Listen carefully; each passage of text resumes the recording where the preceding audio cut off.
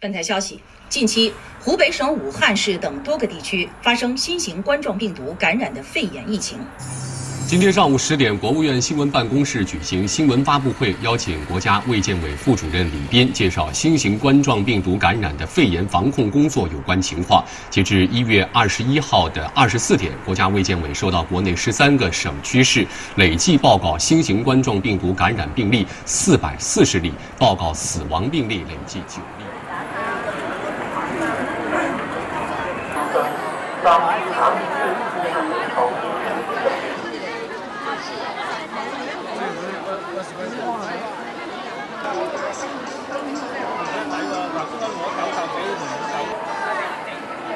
The Guangzhou flower market, with a history of more than 600 years, was crowded with local residents buying flowers as always.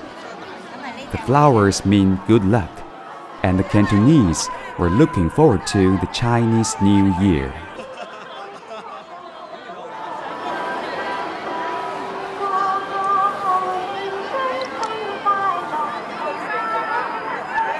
The staff of China's Southern Power Grid were busy on the power supply.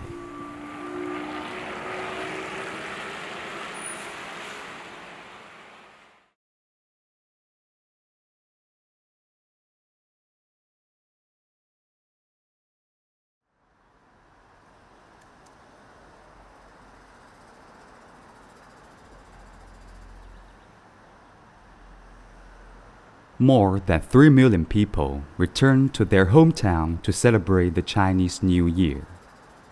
Some 12 million people chose to stay in Guangzhou.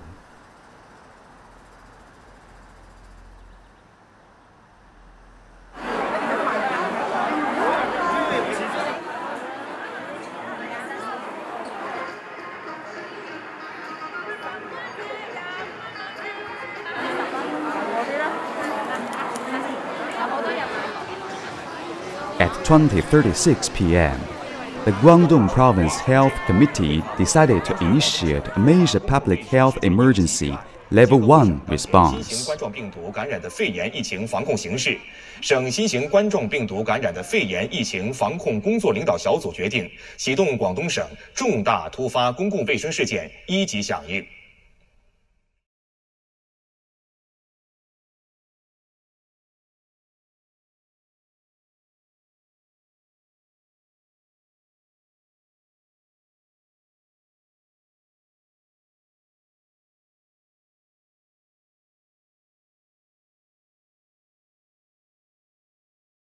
Suddenly, a city pause button had been pressed in Guangzhou. Citizens responded to the government's call by staying home. Control measures were also implemented in densely populated places, such as shopping malls, squares, commercial districts, cultural and entertainment venues. There was a silence in Guangzhou that had not been seen before even during the SARS event in 2003.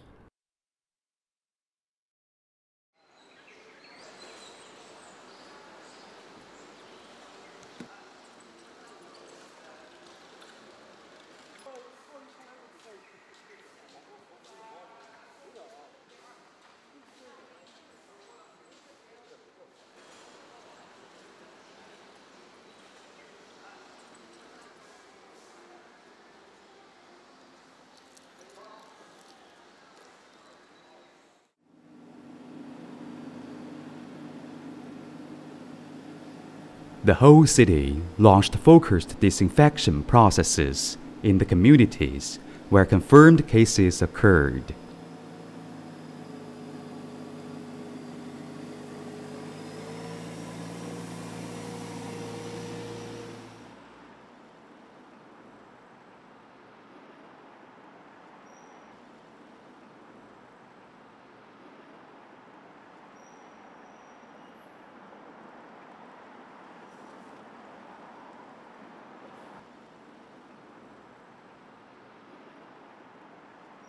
The people of Guangzhou lit up LED screens on many landmark buildings such as Haizhu Bridge, Guangzhou Tower, Haiyin Bridge, Liede Bridge, and other iconic buildings to quietly cheer for Wuhan and China.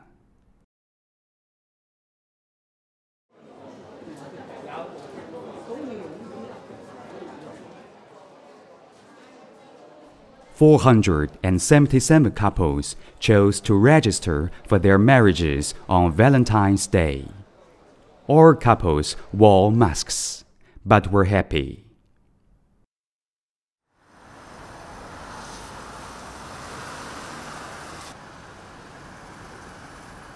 The city's public transportation system gradually began to resume operation.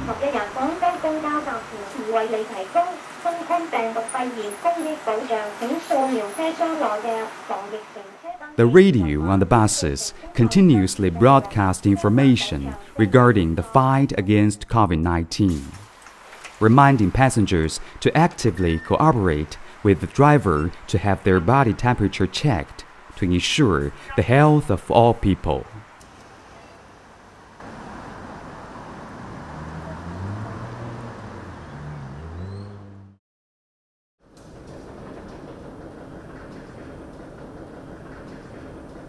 The subway stations were equipped with fixed body temperature detection systems, allowing the staff to detect the passenger's body temperature in real time, which significantly improved detection speed and accuracy.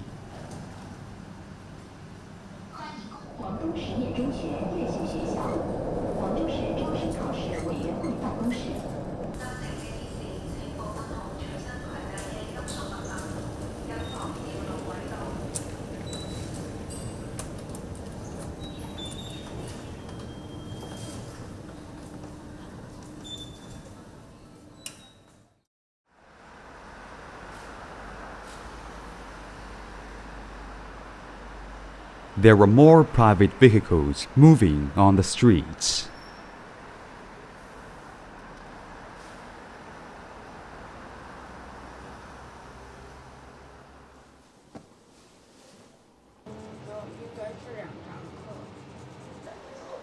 "您妈妈什么时候领你去理发呀？""明天去理啊。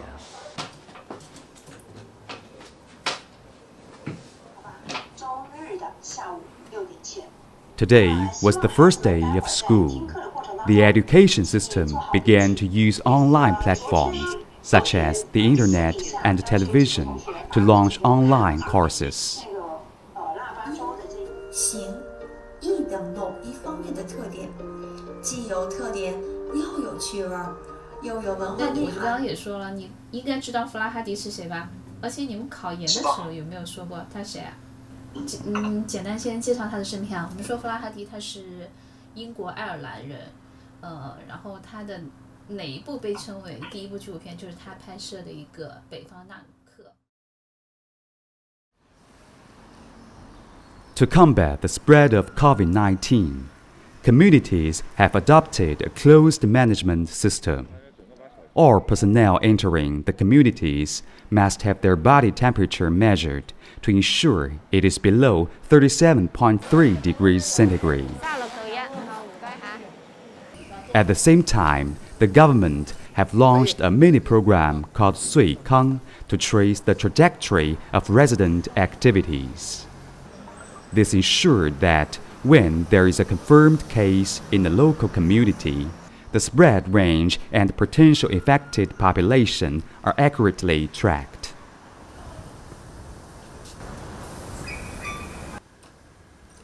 The Guangzhou Supply and Marketing Cooperatives requires workers to wear protective wear and face masks throughout the process of collecting clothing recycling bins and ensure old clothing is disinfected in an appropriate manner.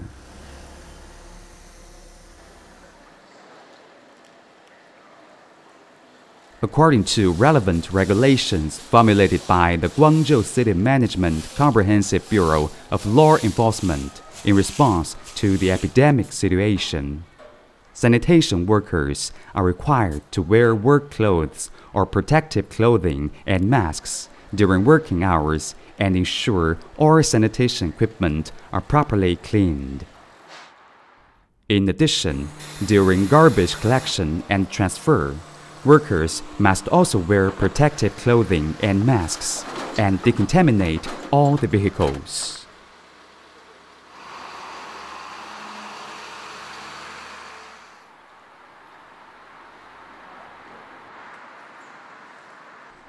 The whole city has set up specific bins to collect used face masks.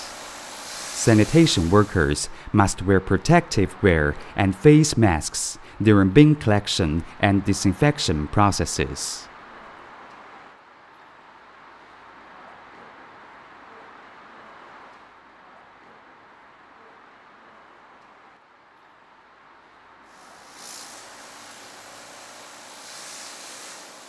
In view of the high risk of waste hazards during the epidemic period, as well as a reduction in the amount of waste, the city of Guangzhou decided to completely close their landfill services. All garbage generated during this period is not landfill and instead is transported to one of the city's 6 waste incineration plants for cremation. This prevents the spread of the epidemic caused by garbage and significantly improves the level of environmental sanitation operations and management in Guangzhou.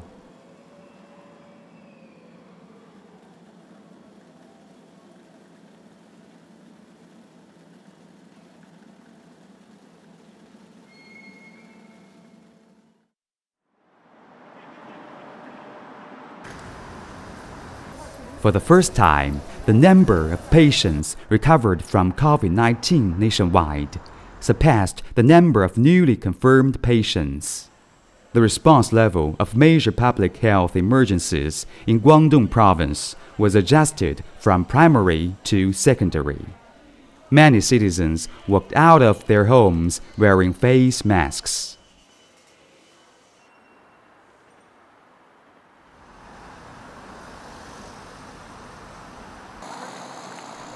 With the increase in the number of pedestrians, Guangzhou Baiyun International Airport is actively undergoing epidemic prevention and decontamination. Temperatures were checked for every passenger entering the airport, and a safe queuing distance of 1 meter is required between people. Any equipment that may cause cross-contamination is subjected to disinfection throughout irregular intervals.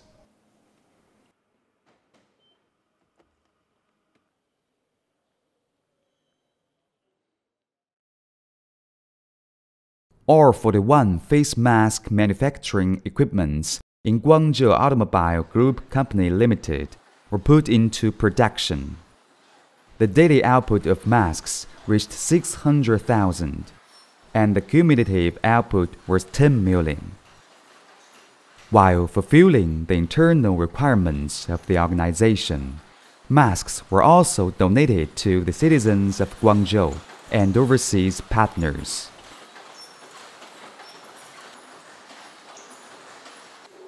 Employee restaurants use QR code scanning and interval dining to prevent and control the spread of the epidemic and ensure that employees can eat safely.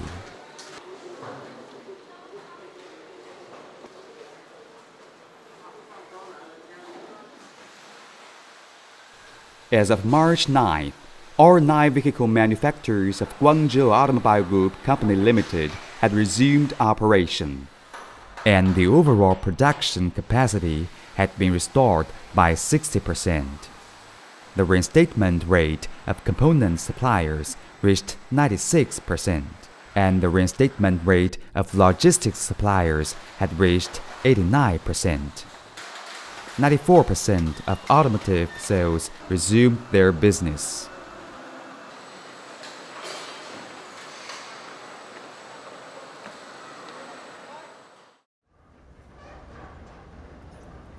Ongoing construction projects in Guangzhou resumed after applying necessary epidemic prevention measures.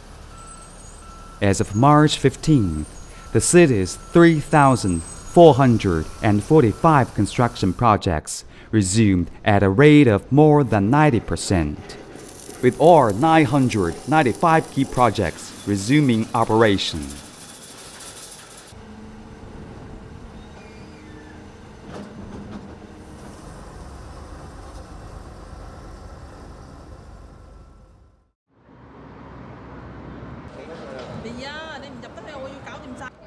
Using their Green Health QR codes, the residents of Guangzhou can conduct required business in government service centers after having their body temperature taken.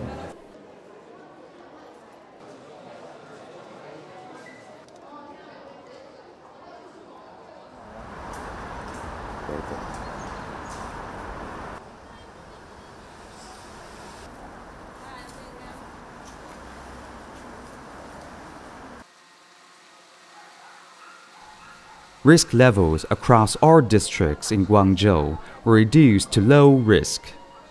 Restaurant dine-in businesses were fully open. Citizens wearing masks whose temperatures were normal were allowed to enter the restaurant after registration.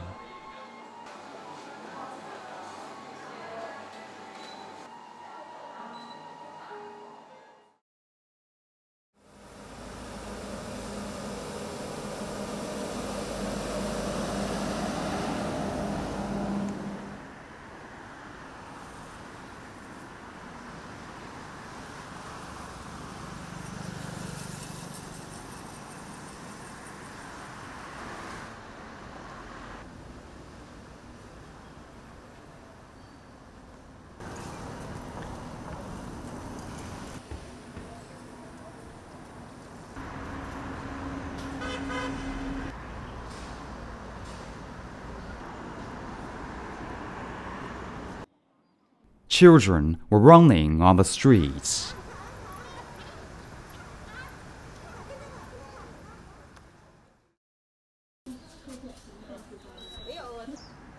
People were playing in the parks.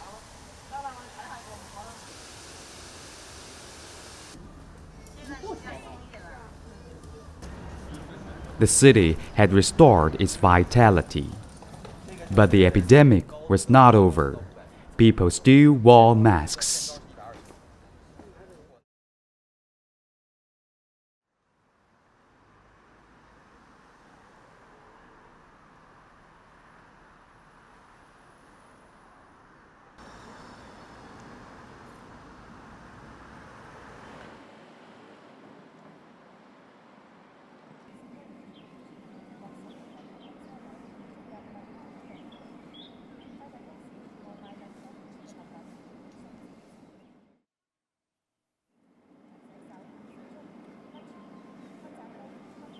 Spring has come to Guangzhou. And K-pop is in bloom.